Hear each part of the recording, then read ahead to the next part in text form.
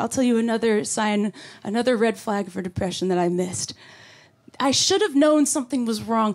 The 0 key fell off my laptop, and I didn't do anything about it for 2 years. That's too long. That's too long to wait.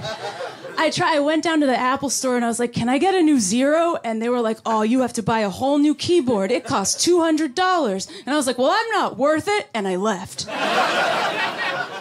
Do you ever do this thing where something of yours breaks, and you're like, okay, I can pay to fix this, or I can make my life a little shittier every day?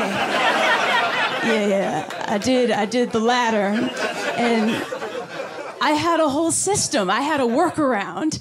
Every time I needed a 0, I would go to Google and I would type in the name of my favorite rapper as much as I could. I would type in Andre 3 and then wait for it to autocomplete 1,000, and then I'd copy paste one of his zeros into whatever I was working on. And I did that every day for 2 years. No one in this room has Googled Andre 3000 more than me. None of you have. I've Googled him more than he has, you know? It got weird. I realized, I was like, oh man, if Andre ever goes missing, I am suspect number 1. There's no way.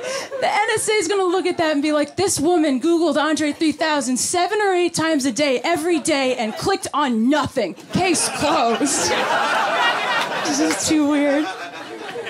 So I finally went down to the Apple store and I got a new keyboard. I have a 0. I can type it whenever I want. But there's still this little voice in my head every time I type a 0, it goes, you didn't earn it. I don't know. I feel very grateful to Andre 3000. That's how I feel now. He's lent me so many 0s over the years.